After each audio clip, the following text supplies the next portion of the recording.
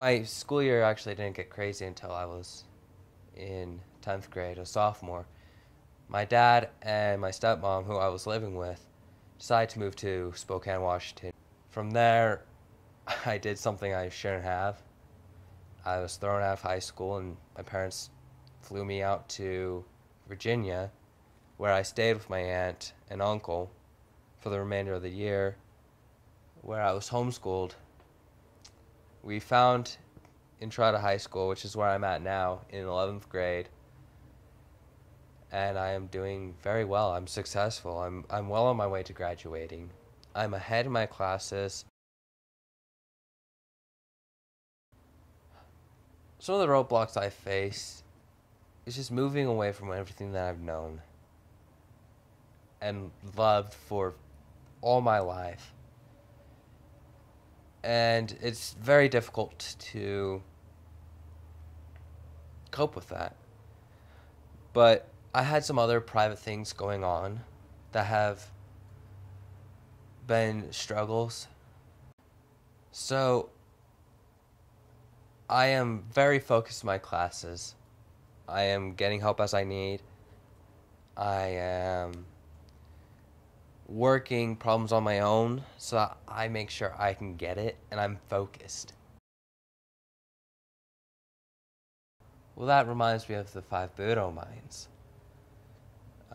They're a philosophy that I learned in martial arts that helped me live the most successful life.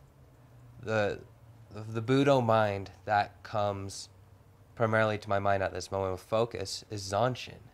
Zanshin is focus. That's what, it's a mindset. That's what I do to focus. Is in my mind, when I find myself wandering off, I say, hey, Zanshin, I need to focus and snap back to it.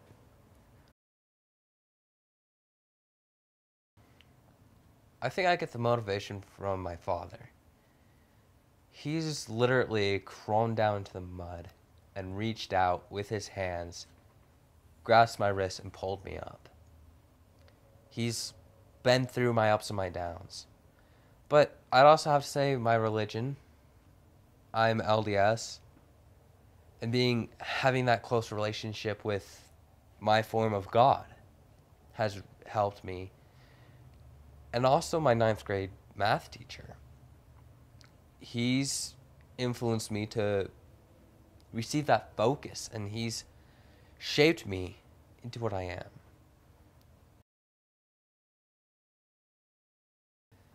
Some of the weaknesses I've had to overcome starts with empathy.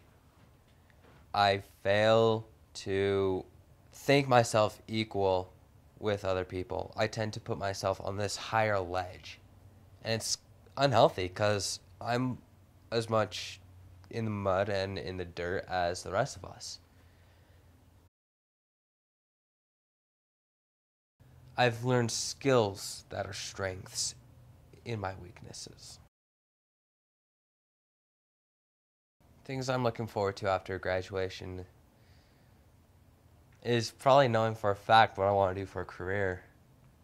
I've considered genetic engineering, business. I wanted to start my own business.